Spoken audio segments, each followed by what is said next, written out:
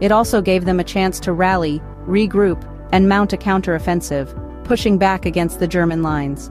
The Battle of Verdun, the longest of the First World War, was a testament to military resolve and the high cost of warfare. The Battle of Verdun was a pivotal moment in the First World War, a battle marked by an unprecedented opening bombardment, relentless fighting, and strategic importance.